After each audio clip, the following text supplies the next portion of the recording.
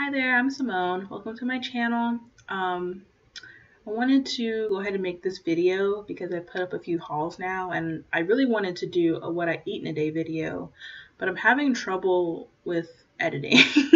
My computer just doesn't seem to be able to handle it, even like really, really light editing software, so I'm gonna figure something out. But I wanted to go ahead and explain how I eat to just sort of go along with the haul so you can sort of like just get a sense of what my channel is going to be about and why I call it vegan healing.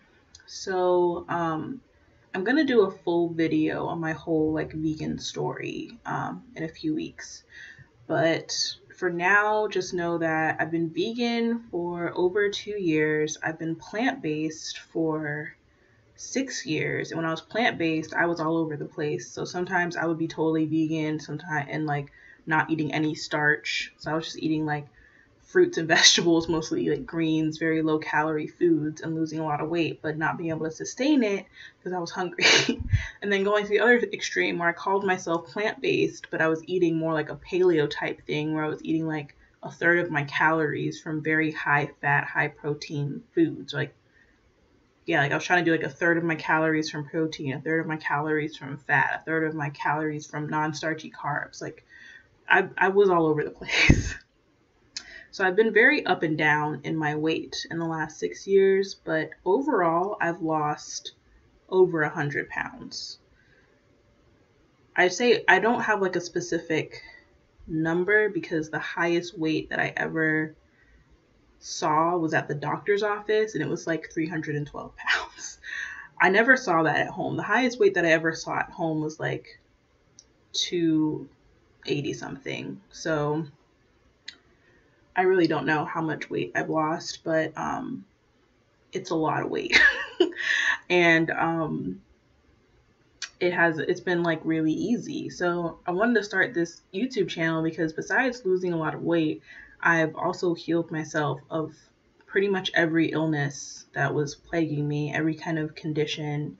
I don't struggle with the kinds of things that I just thought I was going to be dealing with for the rest of my life. I also thought I was headed for really serious health issues like diabetes and heart disease and cancer. I thought that those things were inevitable for me because I was trying to lose weight, but it just wasn't working out for me. And I thought that if I lost weight, it would help me get rid of all those issues.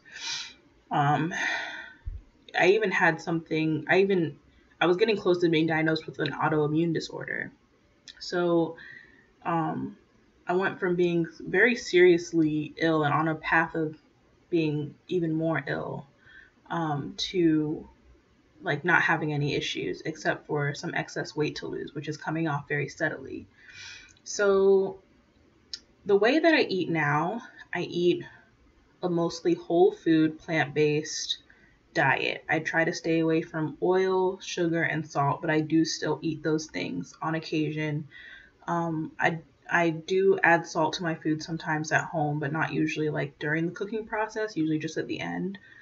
And I don't really have oil around. The only kind of oil I have left is actually toasted sesame oil, and I don't even know if I'm gonna repurchase that after it's over. I love Korean food, and Korean food doesn't taste right without it, but I have made it without it, and it's tasted pretty good. It just tastes different, and I could get used to it in order to lose the rest of this weight, which is what I think I'm gonna do. So I'm moving towards a completely oil-free home diet, and I don't really eat out as much anymore either. So I'm mostly cooking all my own meals. So when I say whole food plant-based, I'm totally vegan. I don't even eat honey. Um, I don't eat any animal products, and I've been that way for over 2 years, and that's the way I'm going to be for the rest of my life. Um, when it comes to being whole food plant based, that is for my health and also for the environment. So I try to not use as much packaging. So I try to buy foods in their whole state, and I try to buy foods in ways where I don't have a lot of plastic packaging. Um, so what does my everyday diet look like right now? Um, Breakfast, I either have like a green smoothie, or what I do most often now is actually like a cereal bowl with like granola and frozen blueberries and I make my own nut milk with almond butter and water, and then I add other things to it like flax seeds, uh, turmeric, ginger, and dates, and maybe some like cacao powder and maca powder, so like just superfoods and stuff. And I do those same things in my green smoothie. So in the green smoothie, I would just add like banana and blueberries, or I would do like a tropical type smoothie with like um, banana, mango, pineapple, and then some kind of green. Um, I also, so that's like breakfast. And I only eat like twice a day. So when I say breakfast, I usually have my first meal around 11:30, 12 p.m. I wake up around 8:30, 9 o'clock, and I just fast in the morning. So I do kind of do intermittent fasting, and that's just naturally what I've gravitated towards. I just don't like to eat early in the morning.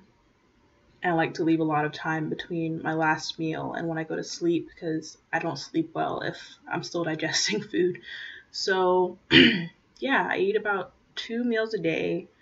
Um, and for my second meal, I usually eat that around like 4 or 5. So I eat like in a pretty small period of the day. And for my main meal, I eat like a lot. So I eat like a meal that's probably like over 1,000 calories. I eat like a big bowl of like very starchy foods and like a lot of greens. So I'll do like, I don't know, like 3 or 4 big handfuls of greens, either like wilted into like a curry or a sauce that I eat with rice, or I make like a burrito bowl. So I'll do like rice, beans, like a lot of it. So I make my own black beans from scratch. And or not just black beans. I make pinto beans, white beans, what else? Chickpeas, whatever. And I eat like probably half a quart of like cooked beans. So that's a lot. And then I have like probably a cup of dry rice. So it's like before it's cooked. That's a lot of calories, but I eat it all. I eat like takes me like an hour to eat the whole thing, but that's how I prefer to eat. I prefer to eat like one big meal and have like one smaller meal earlier in the day. And I feel like that just helps me with digestion, and it helps me with like portion control, and I just don't get hungry if I eat this way. I know I need to eat, so I eat when I eat, but I don't really feel like hungry, which is amazing. And I just think it just feels like more natural to me to eat this way. So yeah, I eat a lot of starches. I like beans, I like rice, I like quinoa, I like millet, I like rice noodles, I like any kind of noodles, sweet potato noodles.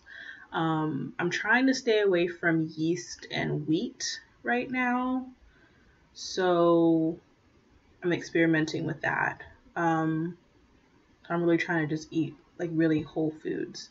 And that means I can't really eat bread. But I used to eat a lot of avocado toast. That would be like another like breakfast type thing. And I'm not really a huge snacker. So if I do snack, it's usually on just plain fruit. I buy a lot of grapes. Sometimes I just have grapes for breakfast. Sometimes I make a smoothie. Sometimes I just have grapes as a snack. I also like oranges and mangoes, and I like eating frozen fruit by itself. And yeah, so that's mostly what I eat. And I really love Dr. Greger, so I try to get in his daily dozen.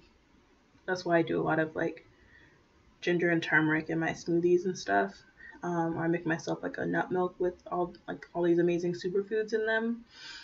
And I track my nutrients on Chronometer every now and then. Like I pick like one day a month where I eat like my typical type meals that I'm enjoying that month, or since the last time I checked on Chronometer.